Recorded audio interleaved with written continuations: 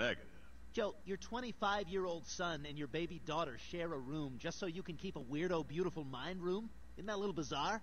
And then we dug the bullets out of that Iraqi family's skulls so they couldn't be traced back to us.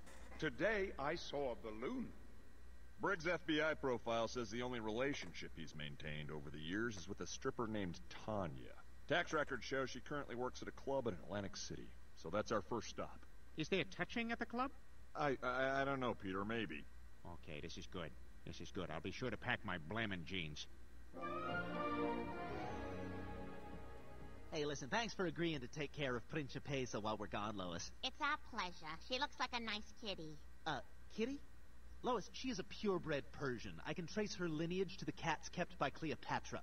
Just tell me what I need to do, Glenn. Well, first, she has a very active bowel. You can't be too generous with the baby wipes. Stroke front to back like you would on yourself.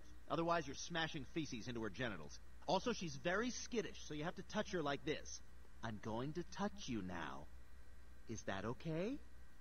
See how I'm going? Slowly. Slowly.